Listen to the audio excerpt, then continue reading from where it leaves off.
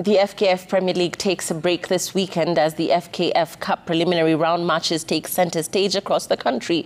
Only 4 league teams will be in action, with Police FC in Naivasha against Vegpro. Posta Rangers will play Wisdom Academy.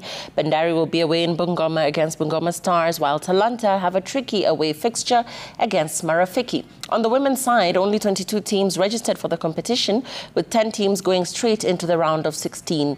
12 teams will play in the round of 32 to qualify 6 to the round of 16. Champions Ulinzi Starlets were unlucky to be among the first 12 teams drawn and will face Tuk Ravens in the preliminary round of 32.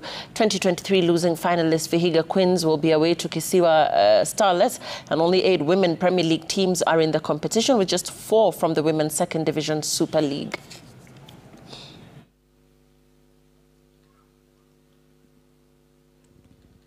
Milima Queens from Bungoma. Match number 3. Milima Queens will be hosting Gospel Women FC, playing in the Women's Premier League. Match number 4, ladies and gentlemen.